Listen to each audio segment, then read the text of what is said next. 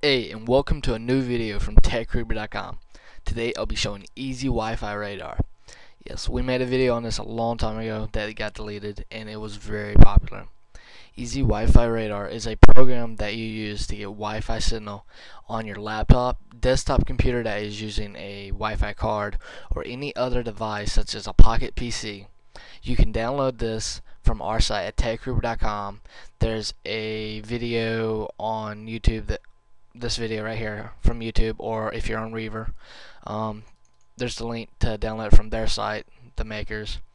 Well, what you do is you're going to click on Easy Wi-Fi Radar. It's going to automatically scan for the most clear signal around you that is unblocked and tell you how many. There's one in our area, and that's mine, Netgear. It's going to automatically try to connect you to that signal.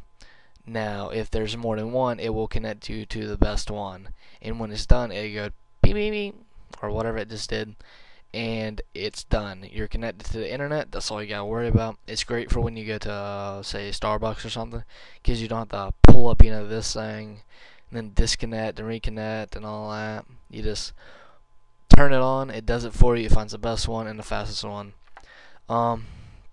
This is another video from TechReaper.com. Thanks.